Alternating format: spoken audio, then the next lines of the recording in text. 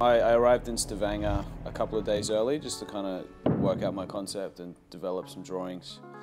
Kind of read about the drop in the price of oil. As a result, it's no longer profitable to pull oil out of the sea anymore. So there's been a lot of layoffs here. People are now kind of talking about a post-oil economy and all these kind of things. So I thought it was an interesting topic to work with. I kind of kept the concept pretty simple and just kept the image simple. I photographed an oil worker and I painted him as kind of like a Rorschach. So I did like an oil painting, pressed paper against it, pulled it off, and I got two images. The image on the left is just the regular image. The image on the right is like the Rorschach effect that I got from, I guess, like a butterfly painting, or I don't even know what you call the technique. But for me, I kind of liked that the image on the right was kind of disappearing and breaking up. So it's a big deal, and people are losing their jobs and asking a lot of questions about the future.